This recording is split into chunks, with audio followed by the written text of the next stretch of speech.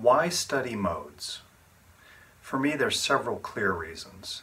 The first is most of the music of the world can be looked at through the 6 main modes that we work with in this course. That's the first reason. The second reason is with these same 6 modes, we get access to every one of the chromatic pitches. So every pitch is, no pitch is left out. These 6 modes cover all 12 of the chromatic pitches, which is what we want to learn. We want to learn the sound of all of these pitches within the different modal contexts.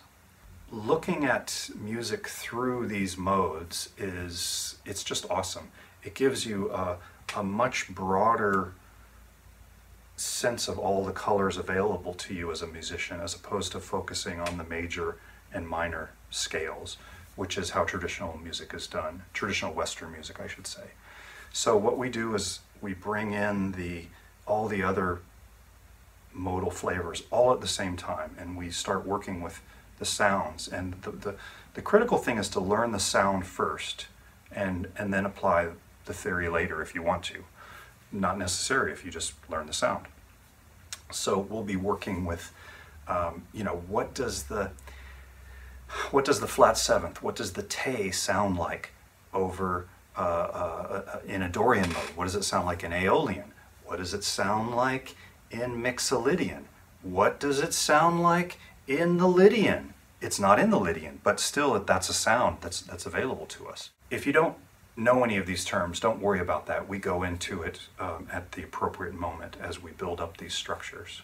The third reason is even when you go into the exotic modes and extended modes, of which a lot of music comes from, those still are combinations of our 6 main modes. So the first few notes of this mode, the middle notes of this mode, and the upper notes of this mode. So if you work with these 6 modes, you're getting access to all the world's music.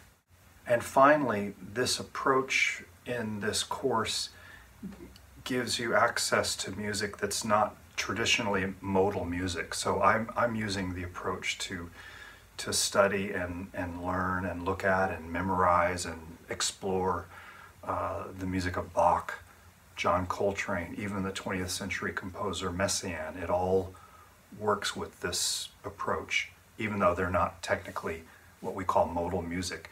It's still the 12 notes. We've learned the 12 notes with a center note, and now you can go and explore. So if you're interested in this, and this is an exploration, this is not a download of information.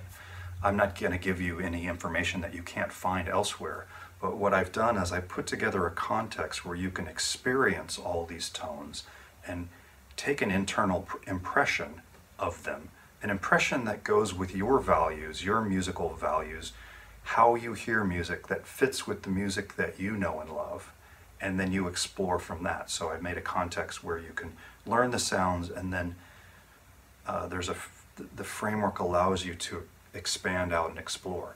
If that's interesting to you, please come join the course. It begins on October 12th. It runs for 9 weeks straight. And if you want to join in, I'd love to have you, and I would be very much looking forward to working with you.